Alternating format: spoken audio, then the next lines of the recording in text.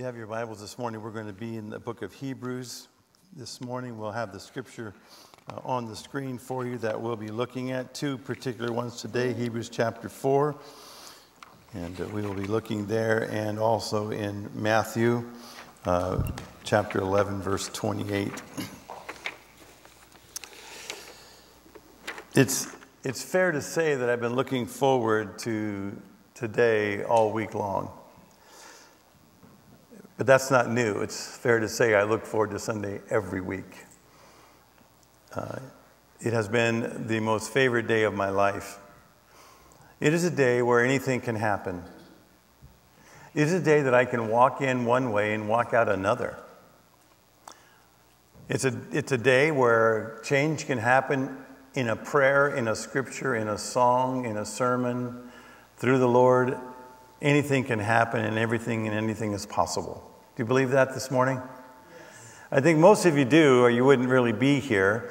I'm really glad to see you. It's good to see a lot of folks here this morning. Thanks for being out, coming out, and we're trusting God for protection and taking all the precautions that we can.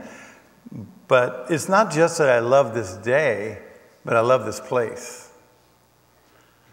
It's not just that I love this day and I love this place, but I love you and I love what God does in your lives, and I love that we can get together either here or at home and be the body of Christ. Amen? And I love the church. Gordon MacDonald, in a book that he wrote several years ago, I think it was called Who Stole My Church, was sitting by a bunch of seminarians, and they were saying that they're going to work in parachurch organizations when they get out of seminary. They're not going to work in the church, and they don't like the church, and the church bothers them. And he came up to them, and I think you heard them or another professor say, "It's interesting that you don't like the church, but Jesus loved the church and died for it." The scripture doesn't say that generally. The scripture says that specifically, that Jesus loved the church and died for it. That's us. We're the church. And he loved us and died for us. And I love the church. And I've heard people say, and maybe you've heard me say recently, that, there's a lot, I've been hurt in church, and I don't want to come because I've been hurt in church. And can I just remind us that if we are hurt in church, we are hurt by the flesh of the church, not by the spirit of the church, not by what the church really is. But, sometimes we get testy. We're people, all right? Sometimes Tommy goes, "Bob," and I go, "What?" Instead of going, "What, honey?" And sometimes we can be that way with each other, but it's the flesh of the church that hurts the church. It's not the spirit of the church. The church never hurts anybody. You've heard me also say that I've been asked many times as a presbyter to preside in churches that are having really strong difficulties, and they say that our church is going to split. And I said, that's not possible. Churches can't split. The body of Christ can't split. Now, two groups of people with different factions and in the flesh, they can split, but the church can't split. Amen? The church is here. Church is here to stay. The church is what God loves and what he died for, and we are the church. This building is not the church. We are the church. And I love this place. And I love what God is doing in this place and in our lives. In Hebrews chapter 4, we're going to read verses 1 through 11. And we have been on this for a while now. That's great. I thought by now, as we study through Hebrews, by now we would be probably in chapter 11. Yeah, chapter 4, thankfully we are in. Therefore, since the promise of entering his rest still stands, chapter 4, verse 1 through 11. His rest still stands. Let us be careful that none of you be found to have fallen short of it. For we also have had the gospel preached to us just as they did, but the message they heard was of no value to them because those who heard it did not combine it with faith. They just heard the word, they didn't combine it with faith. Now we who have believed entered the rest, just as God has said. So I declared on my oath in my anger that they will never enter my rest. Speaking of the children of Israel at that time. And yet his work has been finished since the creation of the world. For somewhere he has spoken about the seventh day in these words. And on the seventh day God rested from all of his work. And again, in the passage above he said, they shall never enter that rest. It still remains that some of you will enter the rest, and those who formerly had the gospel preached to them did not go in because of their disobedience. I'm going to stop there because our focus is this place that says, therefore, since the promise of entering his rest still stands, is that God invites us to his rest, and we shall enter it. And Jesus said, "Come unto me," in Matthew, "all you who are weary and carry heavy burdens, and I will give you rest." Now, this is kind of a theme of the service. I wrote down what I felt the word of the Lord was saying today. Of course, I've been dwelling on this for a number of weeks, so that's in my heart, that's in my spirit. And I wasn't surprised that when the word of the Lord came to me this morning that it had those words in it. But I guarantee you this, if one of our other families or friends who are here would have stood up this morning and given a word of the Lord, either in tongues interpretation or a prophetic word, I guarantee you that somewhere along the line he would be into this theme. Because God has a theme that he's speaking to us about. And let's not miss it. "Take my yoke upon you. Let me teach you, because I am humble and gentle, and you will find rest for your souls. For my yoke fits perfectly, and the burden I give you is light." The first thing I want you to notice and understand is the invitation is for you.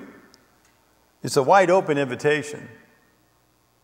Whosoever will, anybody that is weary and carry heavy burdens, and perhaps that describes some of us today. Jesus invites, and Jesus says to all who are weary and burdened, and weary literally means those who are exhausted from their hard labor. It describes those who collapse in bed at the end of the day, weary from the day's trials or the day's work. Now, there's lots of weariness that we can experience in our world today. I'm going to cover a few of those this morning. The first one is emotional weariness. Let's start there. Emotional weariness. Some of us recognize that we lack a little peace in our lives. We worry about things, and then if we don't have something to worry about, we worry about why we're not worrying about something. And it sometimes can become, a comforting bedfellow. It can become, worry can become so much a part of us that we're comforted in the worry. And that might sound weird, but maybe some of you know what I'm talking about. And we can doubt that anything good can even come into our lives, and we worry about where we are. Corrie ten Boom once wrote, "Worry does not empty tomorrow of sorrows. It empties today of success." And may I also say, it empties today of our joy. There is a very strong correlation to the amount of worry that we have in our life and the amount of joy that we have in our life. Have you noticed that?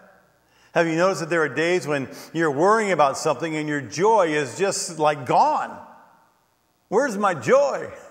Well, it's being overshadowed by your worry, because joy is God's joy and worry is your worry. Your worry is the wet blanket on your joy. You can tweet that all you want. I just made that up right now. But your worry becomes that wet blanket of your joy. It just whoosh. One time I was at a place and it caught on fire, and they took a blanket in the sink and wet it and then threw it on the fire, and then the fire just went out. I was like, wow. And I think sometimes we walk around, those wet blankets are just our worry. And it's like I sometimes hear God say to me, he doesn't say it to you because he likes you better maybe, but he says, knock it off. But sometimes maybe he says to you, your worry is not useful, let it go. But I just hear these words, knock it off, and I have to do that, and I have to consciously do that. If one of my kids were traveling today, guess what I'm going to be thinking of when I'm preaching the word? I'm trying not to, but I'm going to worry to make sure they're going to make it home. Because they always come home on Sunday for work on Monday. And I can remember times when, before I step to the pulpit, I have to say, Lord, stop it with me. Please help me stop worrying. They're going to be fine.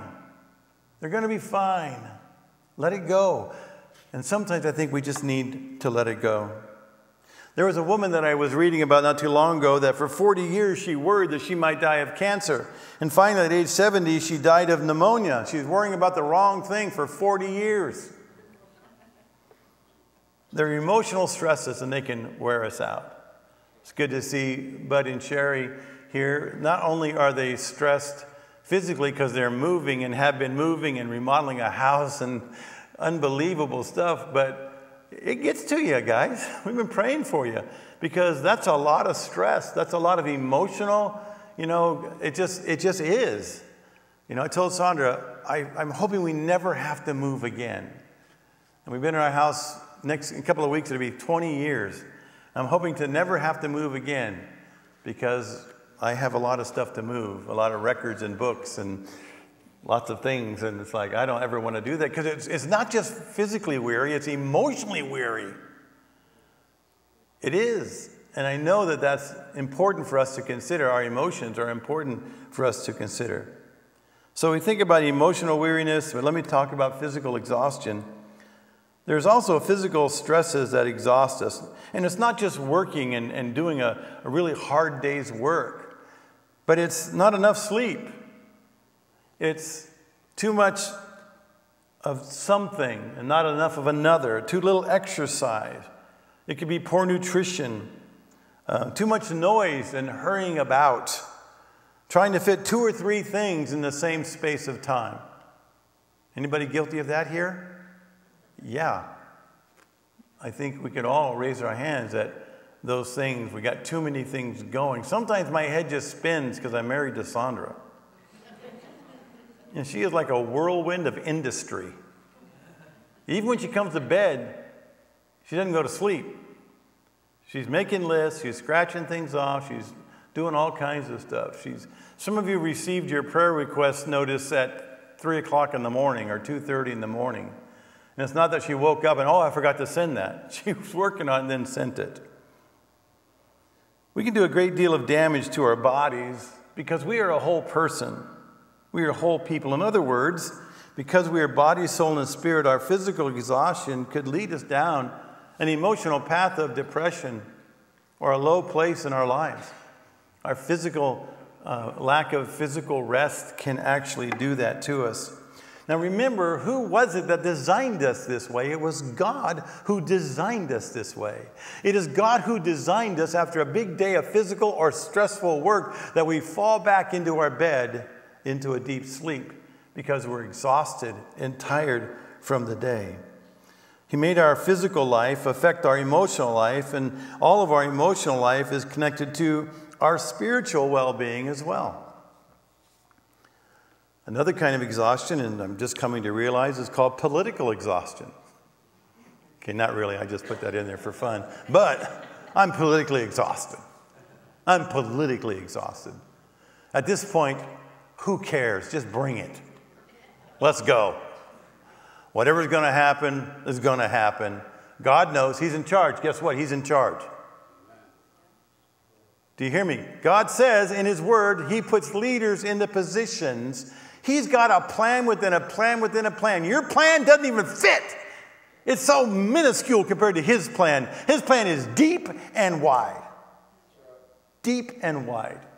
And wider still is His plan. So it's kind of like the song in the scripture that says, come what may. Come what may. I mean, I like come what may. I like bring it. I like just do it. There's lots of sayings I like. But I just know this, God's in charge. I'm not. And I'm comforted by that. And so should you be.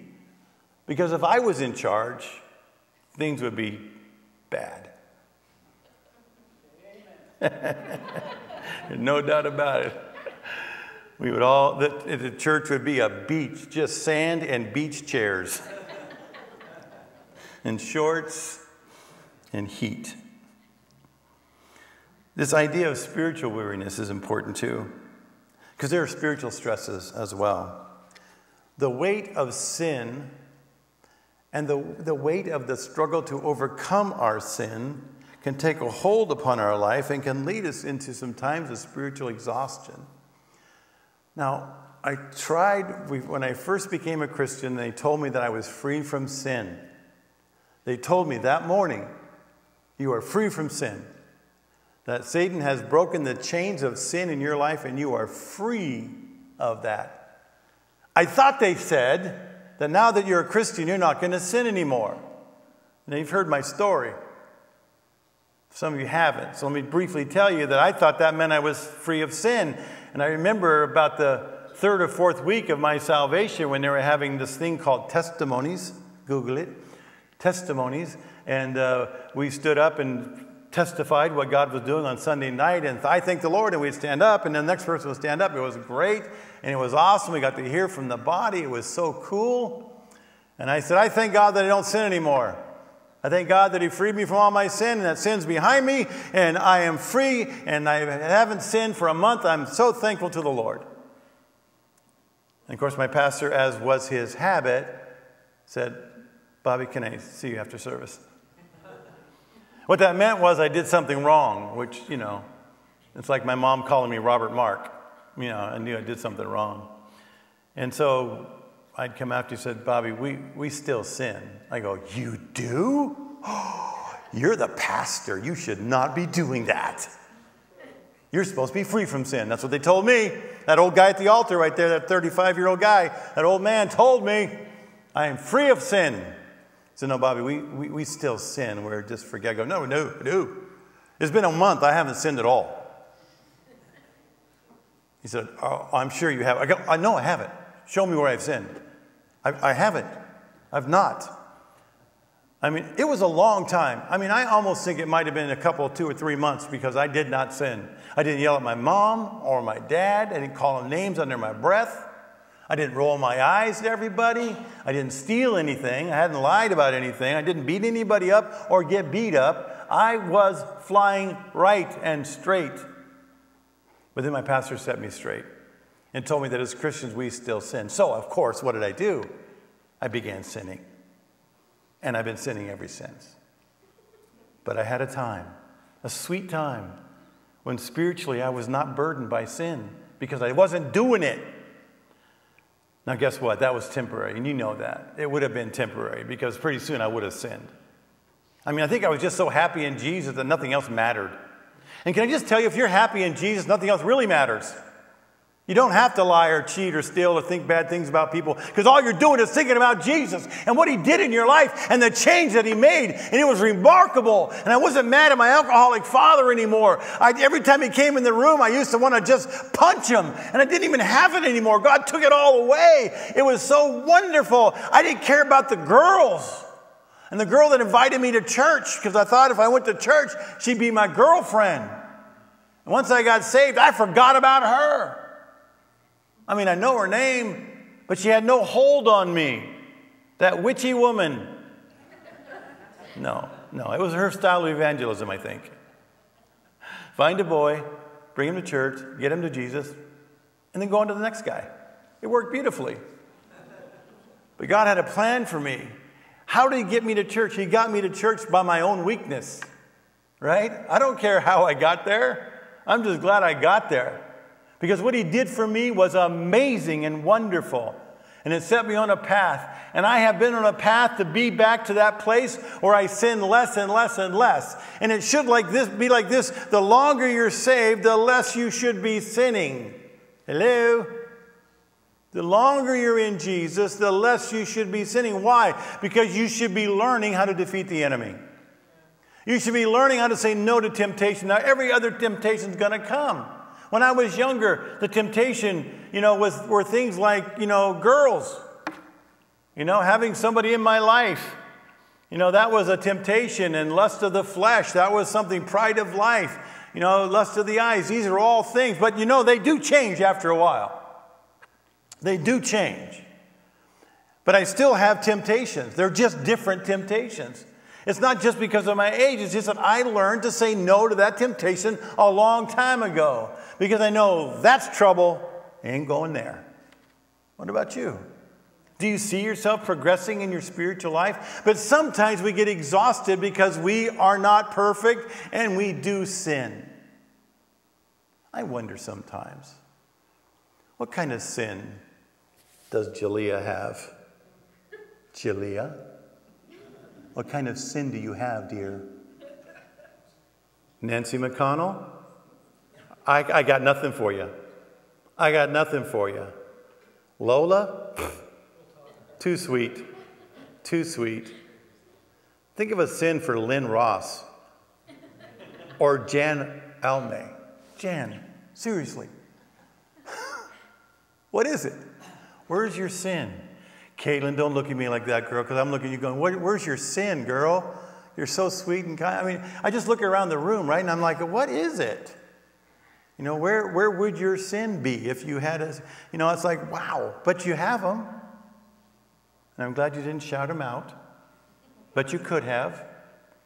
It would have surprised all of us except not God, because he knows, right? He knows. But there can be a weariness there. And this last stress of spiritual weariness is one at times we don't fully appreciate. But I believe that Jesus was directly speaking about this kind of spiritual weariness when he was talking about that. Because there's a weariness of trying to have a good life in one's own strength and energy that is difficult. You will fail time and time again, and that can really be a drag. That can really drag you down. You're trying to do good. Have you ever had that time where you're trying to do good, you think you're on a roll, and all of a sudden you just totally fall flat on your face? Something unexpected comes up in a way you just didn't think was going to be there, and all of a sudden stuff is going through your head and your mind and your mouth that you never even thought was going to happen. It just surprised you and hijacked you. Goodness gracious. It's a crazy thing. And our world gives us lots of opportunities to spiritually be burdened and bogged down because of things that just keep coming at us.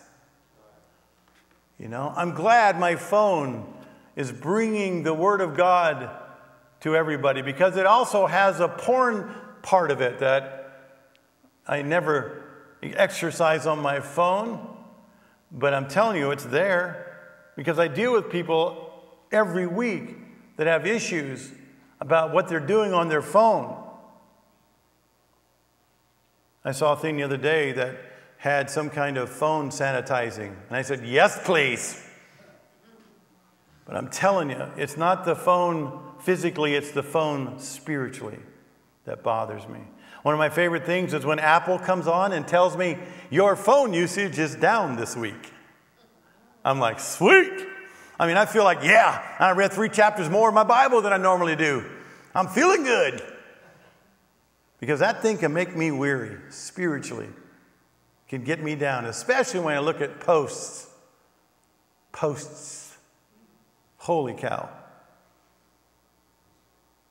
I understand why people give up Facebook, why they give up Twitter and Instagram and TikTok and every other personal thing you can think of, because I'm telling you, it makes you weary spiritually. I told you guys many years ago that I wanted to invent Faithbook. It's Facebook with a lift. Faithbook. I want Faithbook. And I want you all to join my Faithbook. And when you get on there, guess what? You can post all you want about your food. But your opinions, censored. Just like they're doing now. But in my Faithbook, it would be through the Holy Spirit. The other thought I had was, why don't I make an account that says Holy Spirit? An anonymous account called the Holy Spirit. And then every time you post something that I wish you hadn't posted, the Holy Spirit would tell you, here's what the Bible says and here's what God thinks about what you just posted. Anonymous.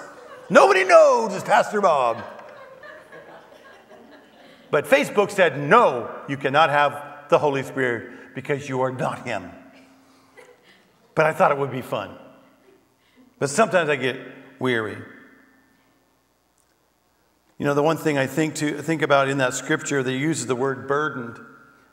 That's a really good word, because the sin that besets us is a burden. It's a burdening sin.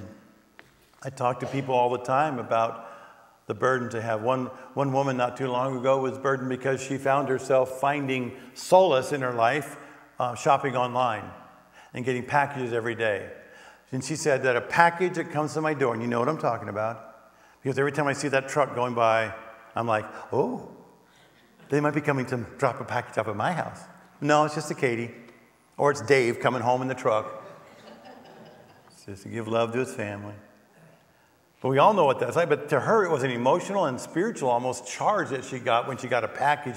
But it was a burden. It was dragging them down in so many ways. I think this spiritual burden thing drags us down in those kind of ways. So there is a sin that so easily besets me. And it is a sin that I come by naturally. And it's the idea of handling stuff on your own and not needing help and being everything to everybody and trying to do and just doing a lot of things on my own. I grew up in a family that it wasn't safe to ask for help. Because asking for help was a vulnerable statement. By saying, I need help, you're saying, I'm vulnerable and I can't do it all. You hear that, right? And I have been preaching for many years now the virtue of vulnerability and the need for vulnerability. I did not have it growing up. You did not share your vulnerabilities in my family or in my community. Now, that was passed on to me from my mom. And I know that I passed it on to my kids. And they may have it less than me, but they still run until they drop. And they still do everything on their own as much as they can without asking for help. I worked for one of my best friends in life and one of my best mentors, Don Gregg, for 16 years in 2 different churches. He was just like that too. Strength. Just strength, not just physical strength, but strength to just keep going and just keep moving through things and just do what you've got to do. Now, he came from a very different family than mine. Mine was an alcoholic family where you understand where it's very dysfunctional. And you would expect that in a family of dysfunction, that not having vulnerability, not sharing your emotions, or not asking for help when you need it. But he came from a pastor's home, a very different kind of home than what I came from. But can I just tell you that through all my studies as a psychologist, I recognize that in holiness families, there's also a kind of a similarity between holiness families and alcoholic families. Because there exists this idea of denial. In holiness families, they're denying their humanity, which is a good thing, right?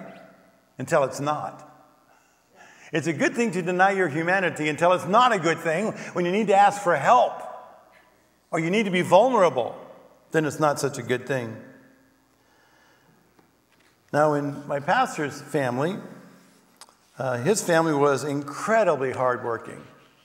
And I know because I worked for his father, Frank Gregg, at Rohr Aircraft. And I worked for Frank. And I knew him as Pastor Frank. He had started the church I got saved in, and he had come several times, had been our interim pastor between pastors.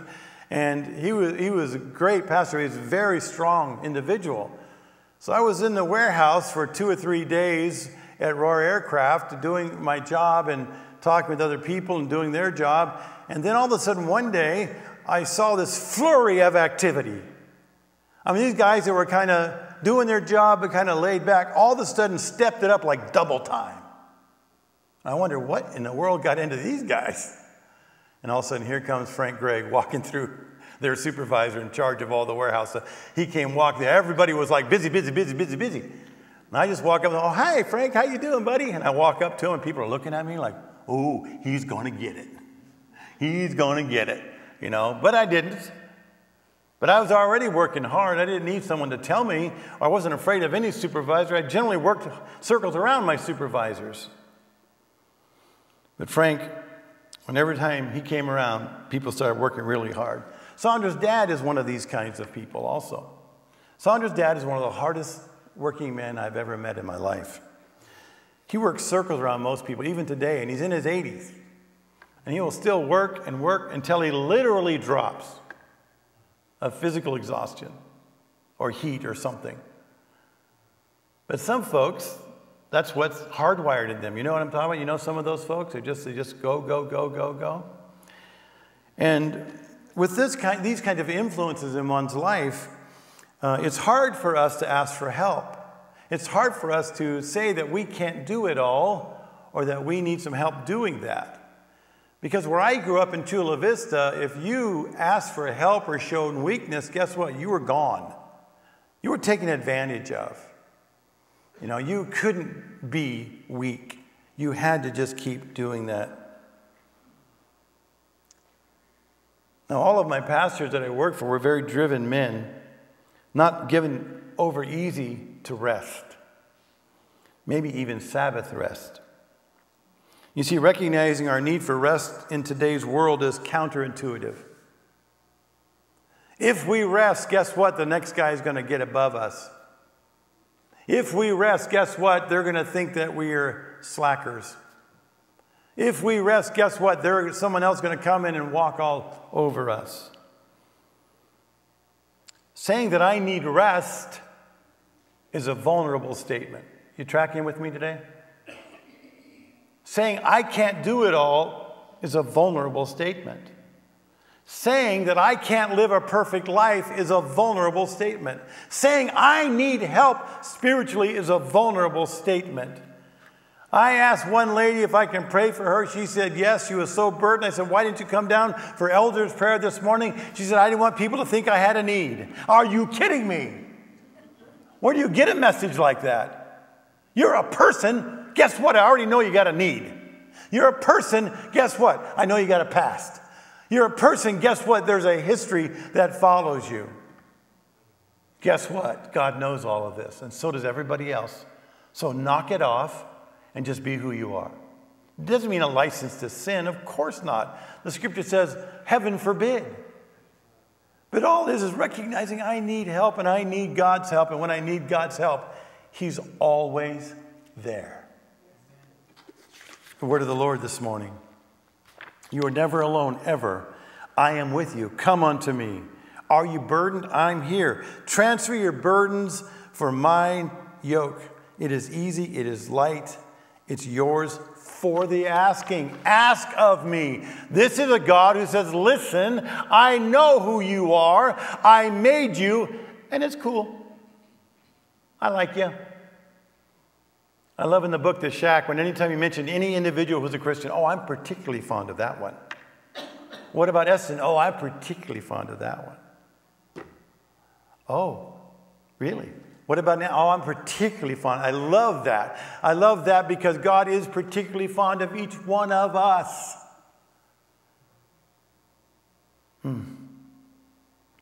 Some of us have a hard time, tracking with that and incorporating that in our lives. Now, I wish I was as pretty as Joel Osteen and had the biggest smile and a big everything and could just tell you, you're great, but I know you. You are great, but you got issues, people. You got issues. And it's a sin thing. It's a spiritual issue. But the good news of the gospel is I've got a remedy for that. His name is Jesus. It's appropriated by the blood of Jesus. And if you accept that, guess what? You accept the work of the heavens on your behalf. On your behalf. That's wonderful. You have the heaviest hitter in the universe on your side who's particularly fond of you. Even in your sin, He came and found you. Even in your big messiness, He came and found you. I was laughing yesterday, sitting next to AJ and Matt, and Barrett came in as he had been walking back and forth and comes by me, and I was like, ooh, oh my. AJ picks him up and says, Grandma, Barrett wants you. Barrett and Nancy goes, does he have a messy diaper? I mean, she knew. And, AJ's like passing her off. It's like, we all got messy diapers, people. We all do. And there's a Nancy-like God that says, I'll take care of you. I'll clean you up.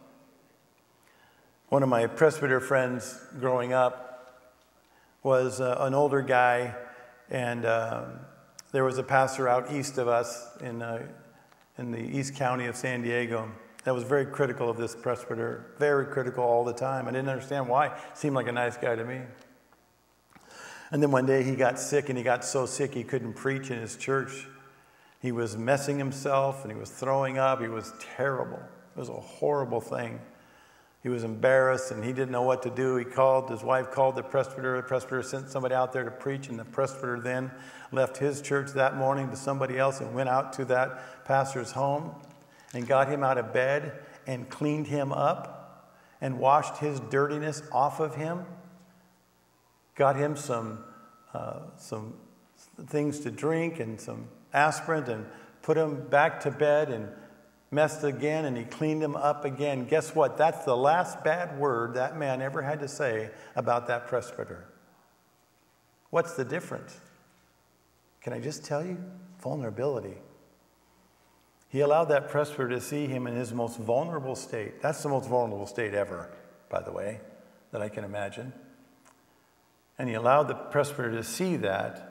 And the presbyter came and made no mention of it, and made no problem about it, just came in and did what a servant of God will do and took care of that and became influence of God in even a pastor's life.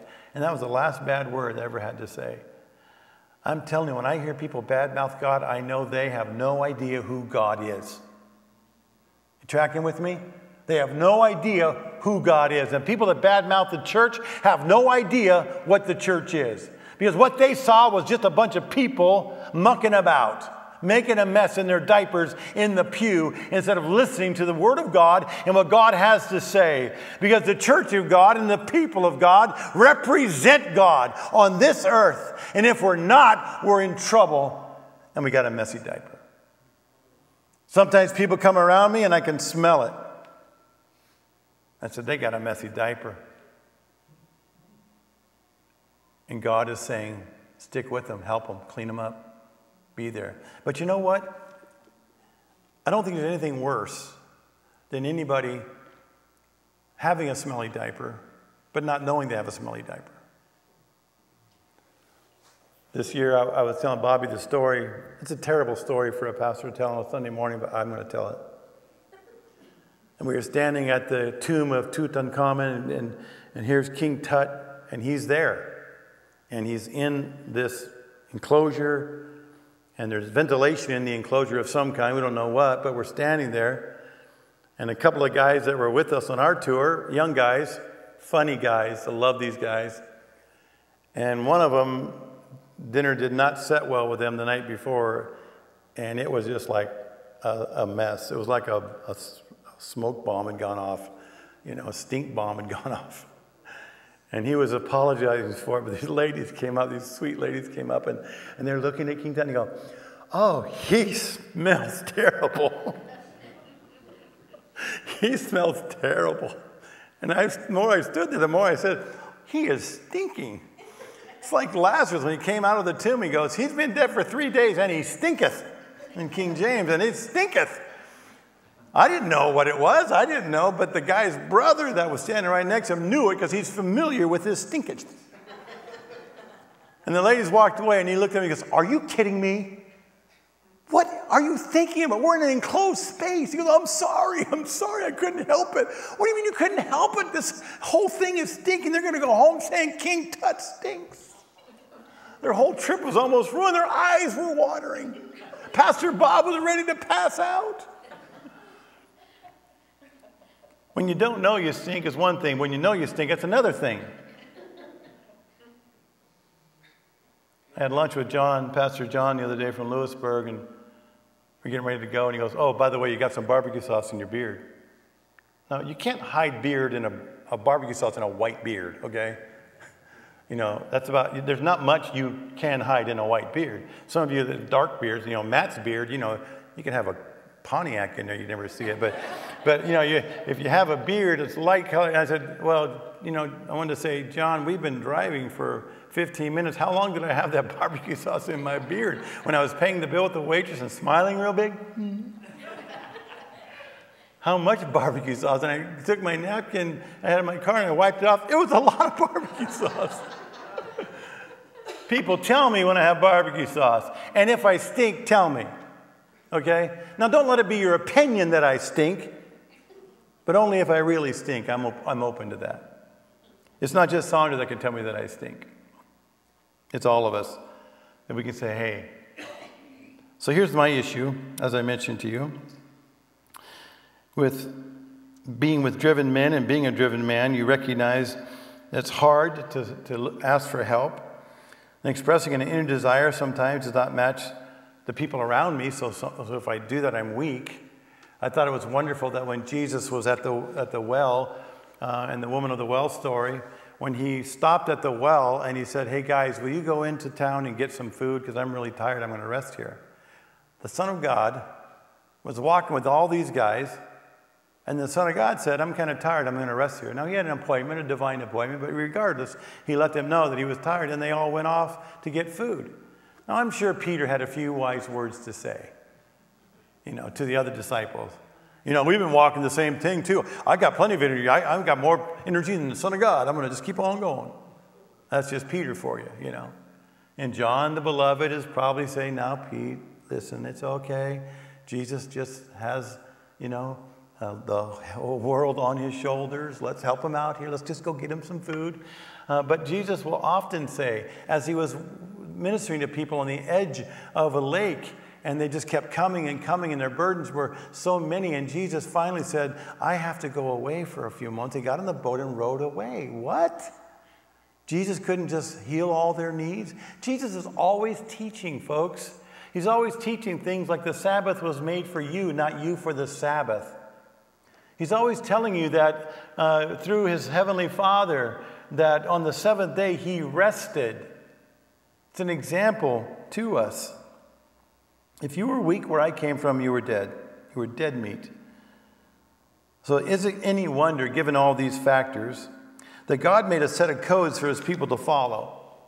The code said, on Friday night, just before sunset, until an hour after sunset on Saturday night, about 25 hours, I want you to take a Sabbath rest. Because at the end of 25 hours, Saturday night is kind of too late to do any work, so it really probably effectively lasted a rest of about 35 hours. If they're working 40 hours a week and they got 35 to 40 hours of rest, that's a pretty great, pretty balanced life. You see, that was the law. That was the law that God gave to man at that time. And it was like this. Whatever your tendencies were, if you were hard driving because of your family of origin, or hard driving because of the way you're wired, however you're hardwired, whatever it is that you have a tendency to do, whatever your strengths are, whatever those things happen to be, I don't care, because on Friday night, I want you to rest until Saturday night. Everybody had to do it. You could be an overachiever, a hard driver, whatever. God made you rest. He said, this is what you do. But we are so much smarter than God, right? I mean, let's just keep pushing. Let's just keep driving. Keep forcing more and more of our lives into the lives of our family. Let's have a couple of side hustles just to make some extra money so that we can go someplace and rest. Let's get everybody working. Let's, life goes too fast. People, let's go. Let's get moving. Life does go fast. Jasper is driving for the love of Pete. Are you kidding me? Where did that go? How did that happen? He was just telling me at a restaurant, seemed like a few months ago, Papa, why are my eyes dripping? He hit a straw on the roof of his mouth and his eyes reacted. He said, Papa, why are my eyes dripping? Oh man, now that kid's driving. One of my friends said that the older you get, the shorter the day, or the longer the days are and the shorter the years are. It's like the days go long and the years go fast. It's an amazing thing what happens in life. But let me tell you, standing here before you, that had I had my life in order in the way that God wanted it ordered, I wouldn't be standing here today. I would be sitting where a youth pastor of this church would sit, because that's what I would be doing. Because 26 years ago, I was in the office in the gym, and I had just finished a retreat for our youth group.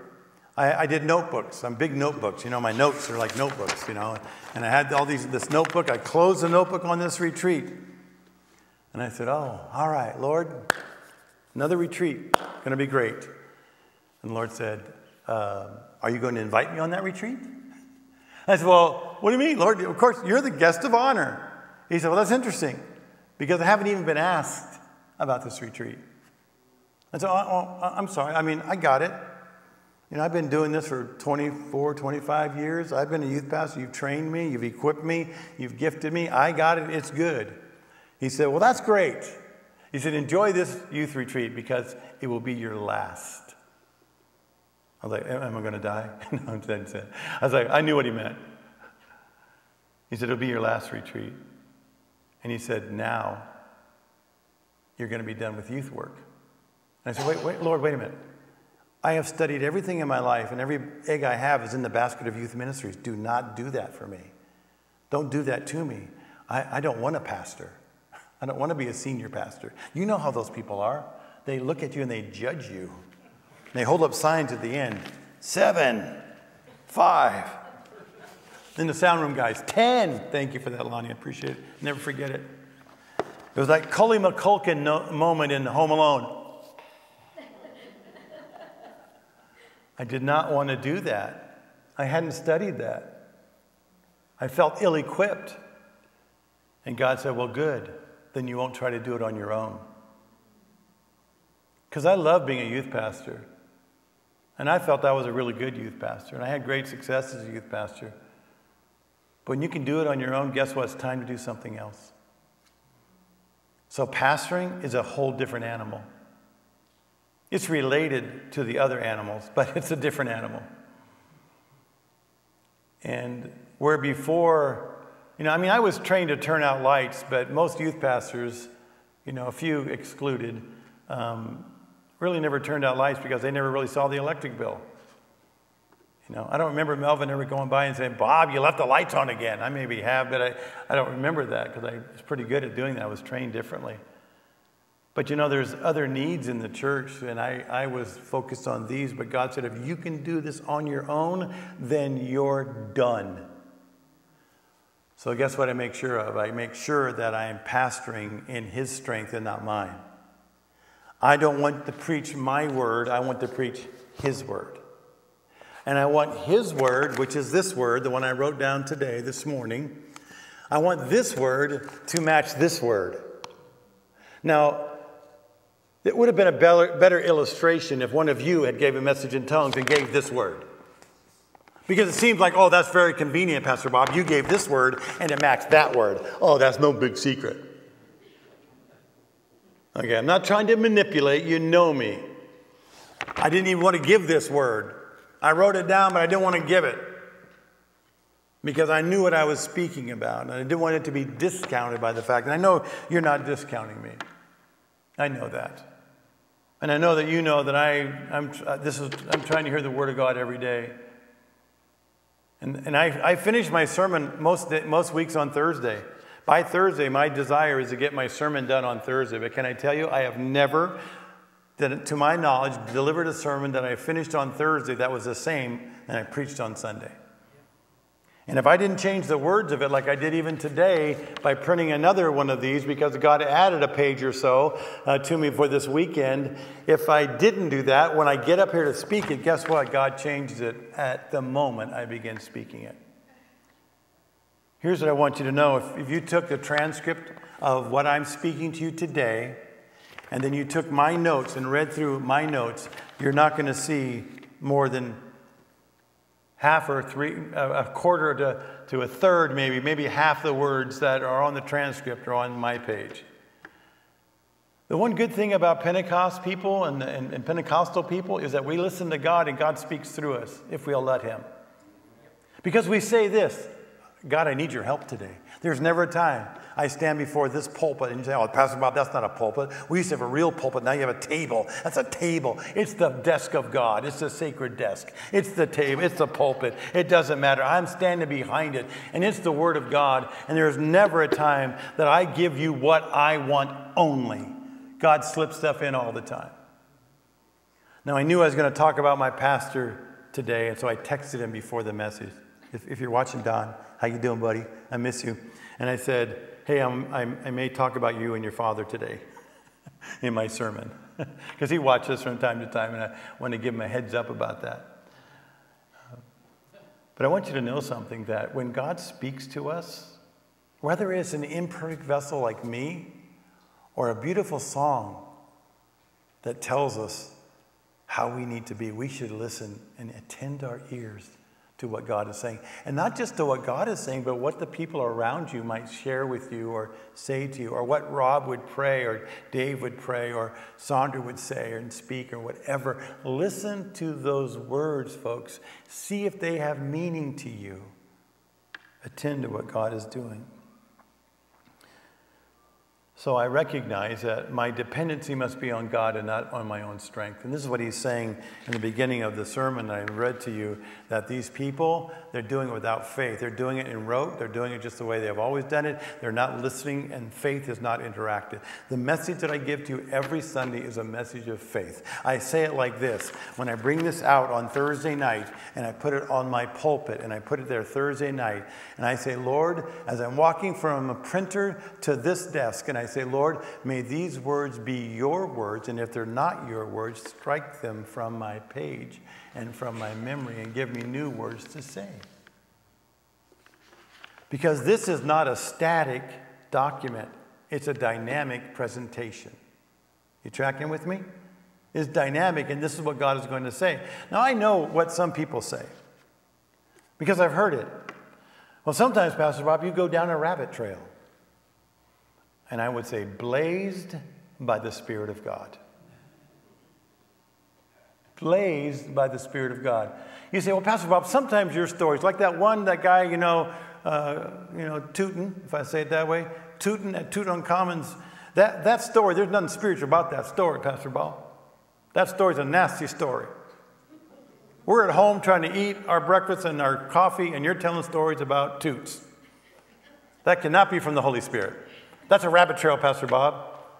And you can say that all you want.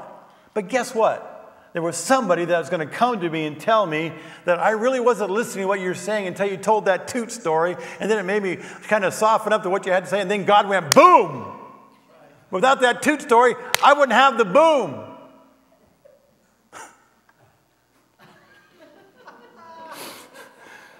My superintendents can watch this. I mean, but he knows me. He knows my heart. And I know God. That's all I need to know. He uses imperfect vessels every stinking day.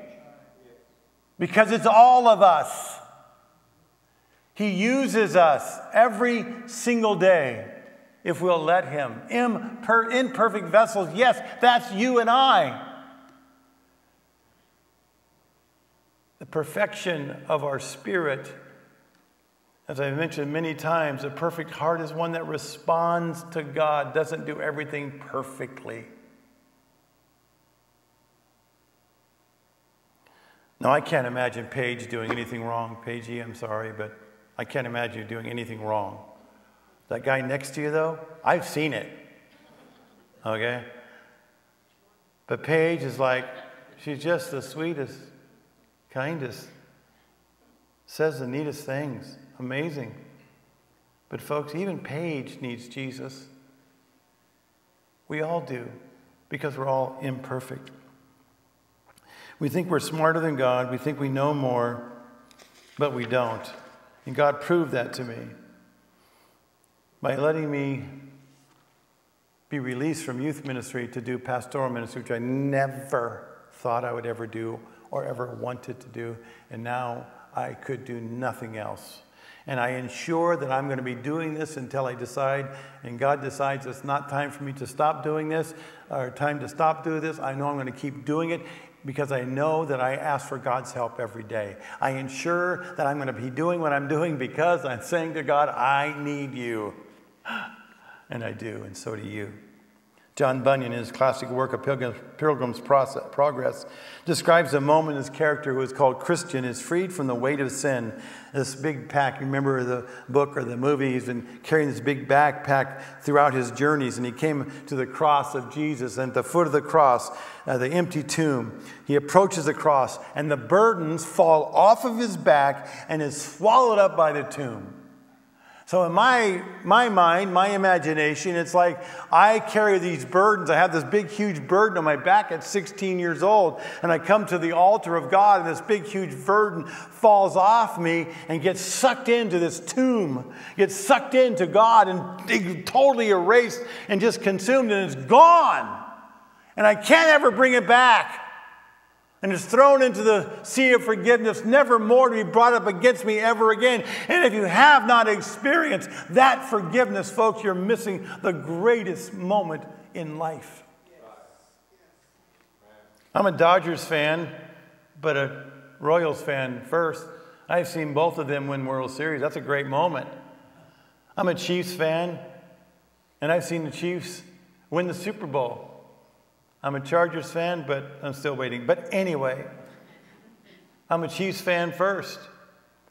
And man, I love that. That's exciting. That's amazing when that happens. But I have to tell you, it is so minuscule. It is like a burr on my foot compared to the joy of having your sins washed away and taken away. Oh my goodness. Now, to prove to you that I am still in need of God's help, it's 12:14. I'm not a good pastor. Because a good pastor, by some people's definition, gets done at 5 minutes to 12. So if your definition is that, I'm not a good pastor. But I want to be a godly pastor. So I want to listen to what God says, and He said every word. So this morning, I want us to come to the table of Christ. And my Happy Meal has disappeared. Oh, there it is. I have resisted in all of my ministry a couple of things. I did not know I'd ever have hand sanitizer on the pulpit. But I've resisted these little cups because there's nothing like passing a cup, a tray of cups, and a tray of bread to the congregation and having them taking that together. I just love that. Not too long ago, I went to one of the Castaldi's first communions. I think it might have been the boys. I'm not sure. I've been to 3 of them, I think, there. And they were drinking out of a single cup. I mean, wow. You know? Of course, I forgot that in the Catholic Church, I wasn't supposed to take communion. But I'm like, I love Jesus. I'm taking communion. I didn't know it was wrong because I didn't go to confession. But I went to confession in the morning before I confessed to Jesus, but it's not the same. But I forgot they use real wine in the Catholic Church. And I don't drink, period. And I never want alcohol to touch my lips. And so when I came to the cup, I was like, I have a dilemma. I don't know what to do. I don't want to offend anybody. So your, 55-year-old pastor at the time, whatever I was when they had it, he made this noise when he went to the cup. I made a sippy cup noise. I made a noise like I was sipping, just because I didn't want to offend them. I faked her out. She had no idea. Something special about communion, isn't there? Do you guys all have your cups and your bread? Okay, now, the first time I did this, I opened up the whole thing. There's 2 layers to this, okay? The first layer is a thin layer. If you don't have fingernails, good luck with that. But the first layer is the bread layer. It's the thin layer, and you'll take that first. Oh, I wanted to kind of get us prepared, so let's go ahead and open those up.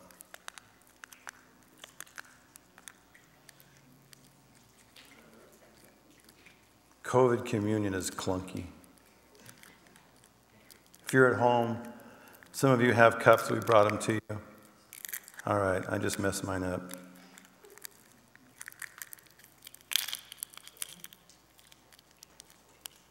So if you did what I did, now your bread's in a hermetically sealed thing. Just rip it open like this.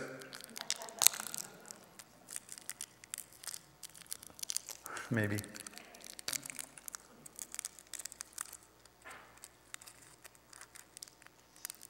This is why I want you to get it out, because this is terrible. And by the way, it's not even worth it for just this right here, but this is done now. You got your cup in front of you? You got your bread? All right. At home, you got whatever you're going to use? Some people say, well, Pastor, what should we use? Well, bread and water works great. I mean, Dr. Pepper and Doritos if you got them. I don't know. Toast and jam, yeah, something. But we're going to approach this in a moment in a more serious manner because I love communion. For 12 years of my life, I took communion every day. It was a very beautiful, meaningful, symbolic ritual.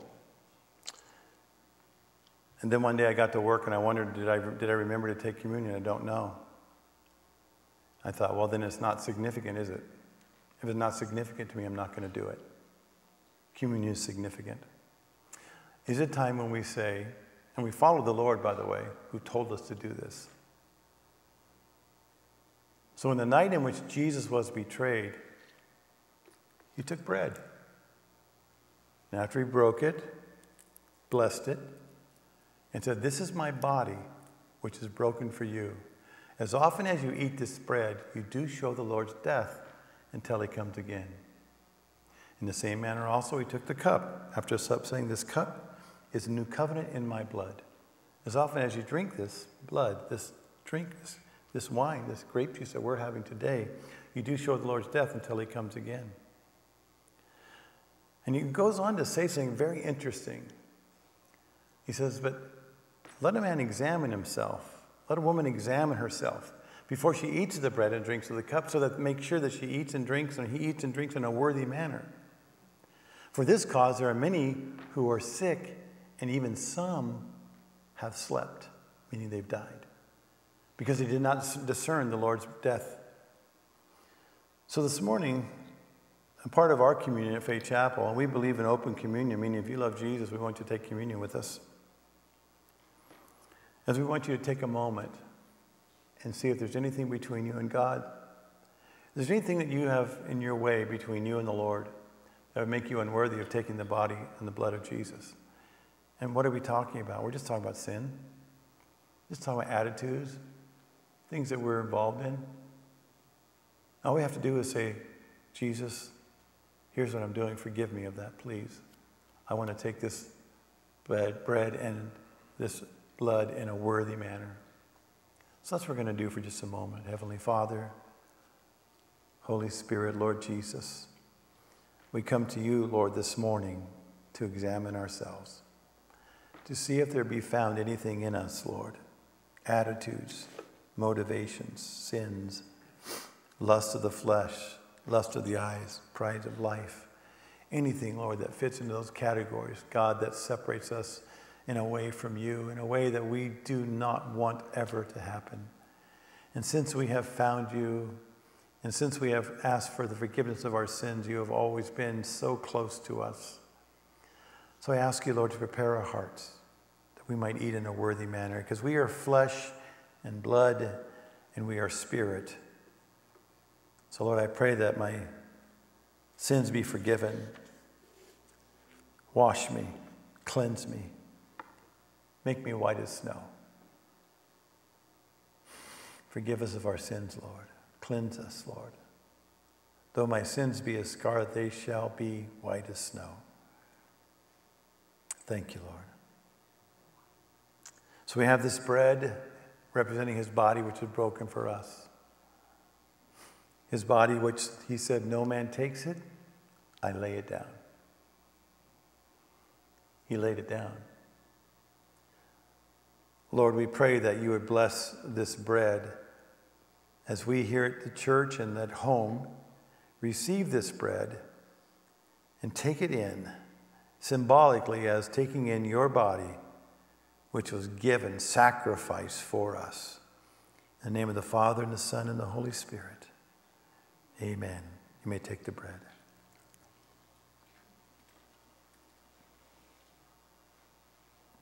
Hallelujah.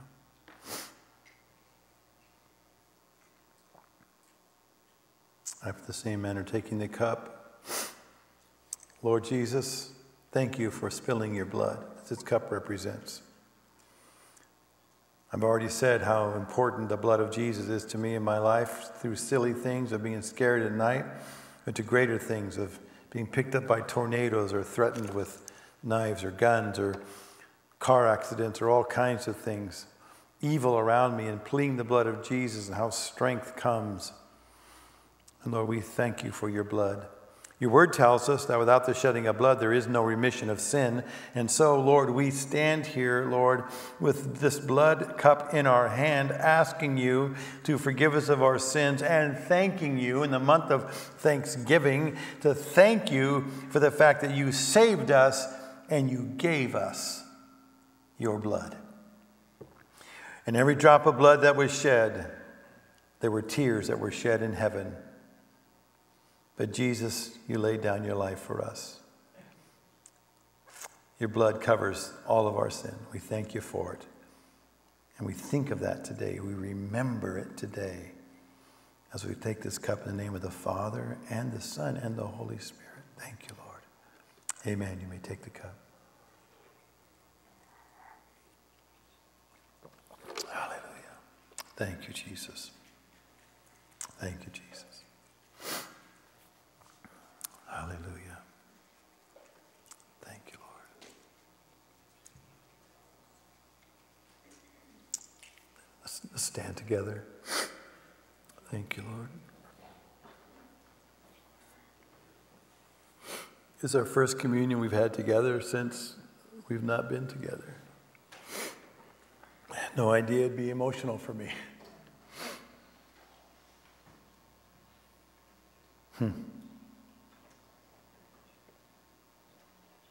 Wow. Thank you, Lord.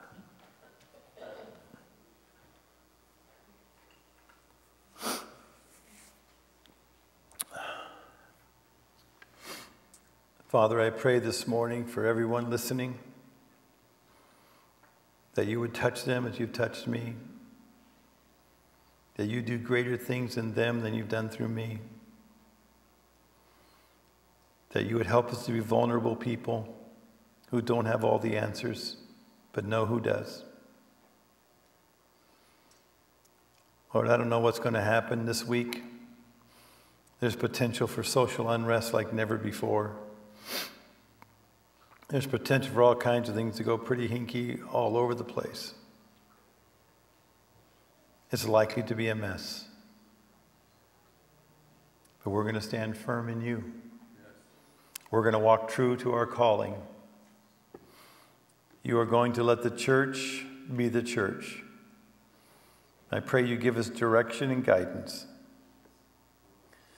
I pray that today when our folks come to pray, that you would hear their prayers, oh God, even now.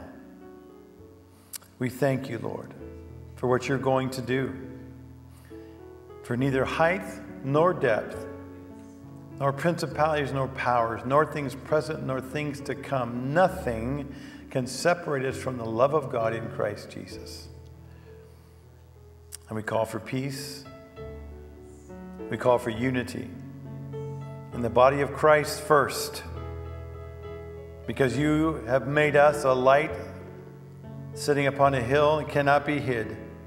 May our light shine as never before. Be with us today, Lord. We love you. We thank you. In the wonderful holy name of Jesus. Amen. Amen. Amen. What a great day. Thank you, folks. I love you. So good to see you all. Have a great day.